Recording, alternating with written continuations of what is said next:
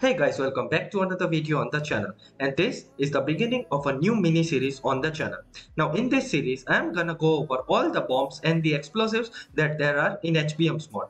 Now as there are quite few of them, it is gonna be a 2 or 3 part series, and yeah, we are gonna cover all the bombs, the basic bombs, the nuclear, thermonuclear bombs, anti-mass type bombs. So yeah guys, it's highly recommended that you use the timestamps in the video, as this is gonna be a long one and also not enough items for all the recipes. So without any further ado guys, let's get straight in this video.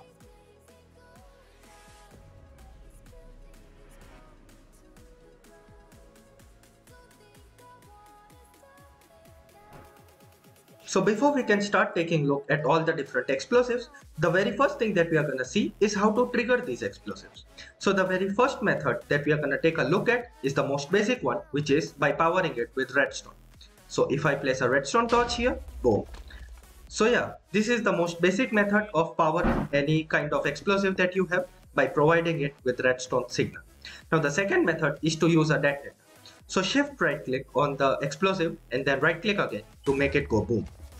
Now the good thing is the detonator will remember the position of the explosive, so you don't have to set it again. You aren't the brightest chicken out there, are you? Boom. So yeah, that is the detonator. Now the third one is the multi-detonator, and it is similar to the detonator, but it can trigger multiple targets at the same time, no matter how far they are.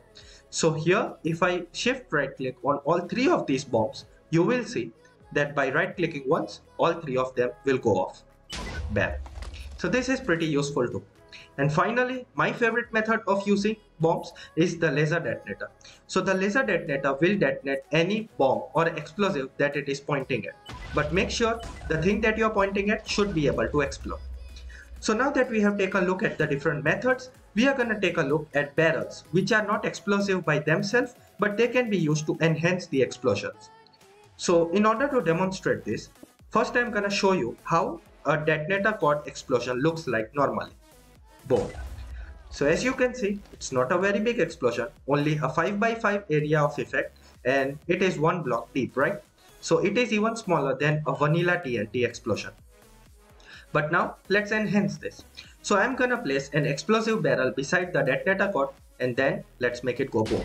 And as you can see, the explosion is way bigger, a 7x7 explosion, which is too deep, and also it spawns fire everywhere. Now this holds true for the kerosene barrels too. So if I place a kerosene barrel beside a detonator cord and then explode the detonator cord, you will see that the explosion is nearly the same size and it did nearly the same damage, with fire spawning everywhere. Now the strongest explosion will result from the radioactive barrel. And yeah, not only the explosion will be way bigger, it will also contaminate the area where it was exploded. So if you walk in this area, as you can see here, I have the contaminated effect. So it is pretty good to ruin your friend's base. Now one way you can use all these different barrels is to make traps. So for example, here I have a Vicks Modern Warfare grenade. Now you can see the normal grenade doesn't do much, but if I trigger those barrels with these grenades, boom. Now the explosion was way bigger and it has now contaminated the area. So these barrels are useful to make traps for your friends or your enemies. Now that we have taken a look at the barrels, let's take a look at some of the basic explosives.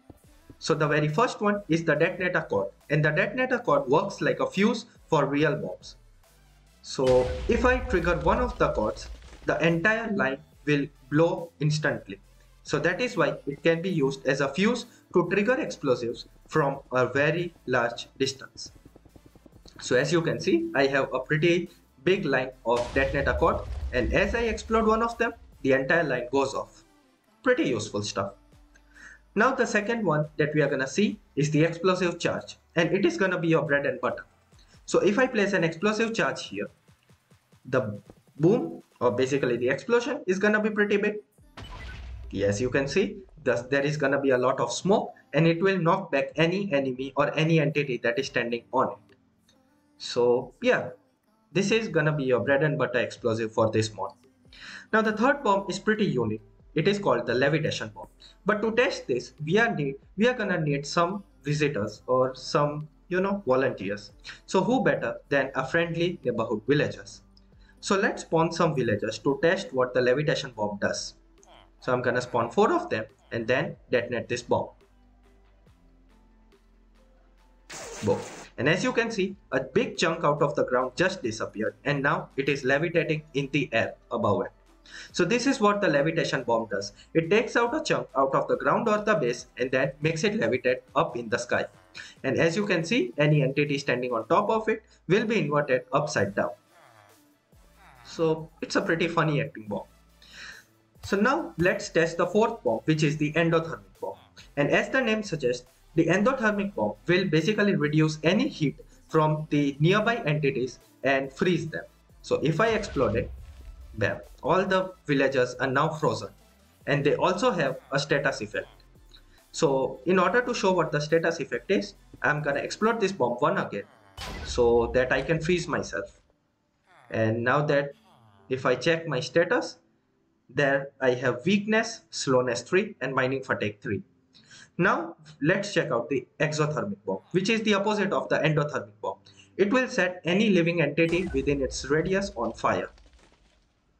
So yeah, let's put these villagers out of their misery and explode one more exothermic bomb. And boom. Now we are gonna check out the EMP bomb, and in order to check it out, I have set this missile launcher full of 100 kilo Hg energy. So the EMP bomb will release an electromagnetic pulse and any machine caught in its radius, it will be drained completely out of energy. So you can use it to disable your enemy's defenses. And finally, we have the mining charge. We have the flame war in a box. And the flame war in a box used to spawn flames everywhere in a big radius, but it is not doing that currently. I don't know why. But yeah, even though it is not spawning a lot of flames, it still has a pretty big area of explosion. So now see carefully the explosion that happens. Did you see that, how wide that was? It damaged a huge area around it. So this is the flame war in a box. It deals a huge amount of AoE damage. And finally there is the mining charge. And as the name suggests, it is used to mine. Bam. So now these were all the basic explosives that you needed to know. And now let's take a look at something different, which are the mines. So there are 3 types of mine: the anti-personnel mine, anti-tank mine and the shrapnel mine. Now the anti-personnel mine is a very small mine, and as you walk over it, it will damage you and it will knock you back. Now it is best used in hidden, or basically when the mine is camouflaged. So if I make a grassy area here with double tall grass, now this area here is perfect to hide a small anti-personnel mine. So if I place a mine here and cover the area with grass, no one is gonna suspect that there is a mine here, and anyone who walks over it, boom, they are gonna take damage. Then there is the anti-tank mine, and as the name suggests, it is used for countering tanks. Now it has a pretty big explosion compared to the anti-personnel mine, which you are gonna see here. Boom. So yeah, the explosion was pretty big, and yeah. And finally there is the shrapnel mine, which doesn't have that big of an area of damage, but it will spawn shrapnel which will fall in the nearby area, damaging mobs that are around it. Now one thing that you have to remember is mines that are placed beside each other will damage, or rather will explode when one of the mine is triggered. So if I spawn a lot of villagers and boom. Now as you saw there, just by detonating one single mine, every mine within its radius exploded. Now finally, we are gonna take a look at 3 of the main bombs. The first one being the multi-purpose bomb. And the multi-purpose bomb can be only triggered or can be only armed by using TNT. You can't use any other charge for arming it. We only need vanilla TNT. So place 4 TNT charges like this. And now this bomb is armed and ready to explode. So if I take my laser detonator, boom. Now the explosion in its base form is not pretty big. It is a normal sized explosion. So what I'm gonna do is we are gonna enhance this multi-purpose bomb. And there are 5 types of enhancement that you can use. Now the very first enhancement is the gunpowder, which will increase the blast radius of the bomb.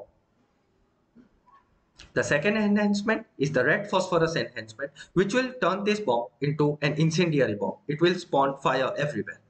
The third one being the explosive pellets, which will deal a huge area of effect damage. And the fourth one is the poisonous powder, which will basically poison any enemy who are in the vicinity. So first, let's test out the gunpowder. Now, as I have placed the gunpowder, this bomb has more explosion power. So if okay, let's spawn some villagers. Otherwise, it won't be as much fun as it should be. So now that we have some villagers to witness the explosion, boom. So as you can see, the explosion was way more powerful than just the base version of the bomb. Now the second one we are gonna test is the red phosphorus version, or rather the explosive pellets, so that we can see what the area of effect damage looks like. So once again, let's spawn in some spectators and see how the explosive pellets do. As you can see, most of them were blown away. So yeah, the explosion becomes pretty powerful with these explosive pellets. Now the third one that we are gonna test will be the red phosphorus one, so that we can turn this multi-purpose bomb into an incendiary bomb. So once again, let's spawn in some spectators. And now you will see that why these villagers are perfect for these experiments. Look at that villager standing on a live bomb. Boom. Now this is my favorite version of the bomb, the incendiary version, because it deals damage and it will continuously deal damage due to the fire. Now the fourth form will come in form of the poison powder. So let's arm the bomb once again and place in some poison powder. And now any enemy who is standing, or any mob who is standing in this area, they will be exposed to a lot of poison. So even if they won't die from the explosion, they are gonna die from poison. And finally, the fifth enhancement comes in the form of poison cartridges, or the gas cartridges.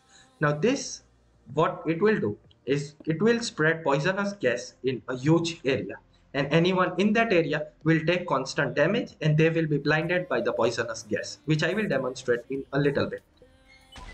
So as you can see, there is a poisonous gas which contains chlorine, and if I walk into that, you will see that I will be blinded temporarily.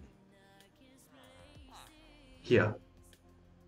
Now this effect isn't permanent, but you are gonna take a lot of damage. Now the second most interesting mine is the N45 naval mine, and it can accept detonator cord, TNTs, explosive charge and nuclear charge. But we are gonna skip the nuclear one and use the explosive charge, as this video is not about nuclear bombs.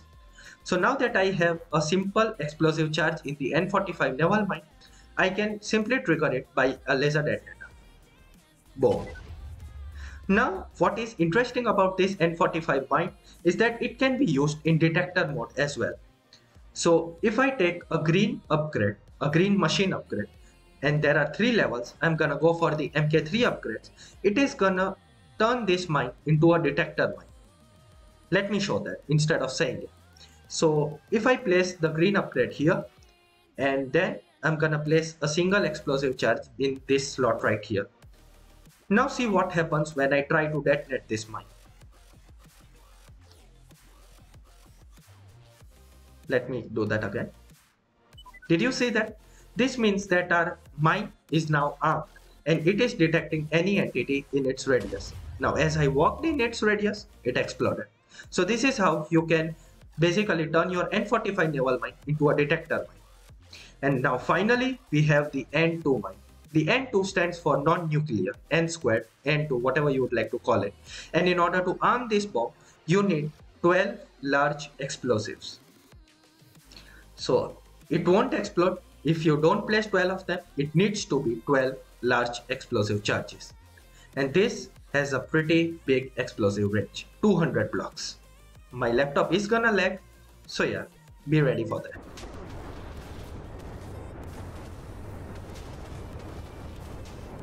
Now it forms the mushroom cloud, but as it is not nuclear, it will not spawn any radiation or any type of fallout anywhere.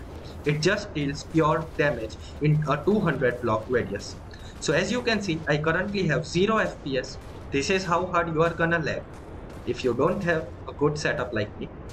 And yeah, now let's wait for it. And would you look at that damage? It's literally 200 blocks in radius. No doubt I was lagging so hard. So this is one of the most powerful bombs, but not the most powerful bomb in this mod. And the good thing is it only damages. It doesn't deal any radiation damage. So yeah, there is less lag compared to other bombs. So that was all I had for this video, guys. We are gonna cover the nuclear and the thermonuclear bombs in the next video. So yeah, I hope you guys liked it. If you did, do smash that like button and also subscribe to the channel for more content like this. Peace out, my guys. Stay safe.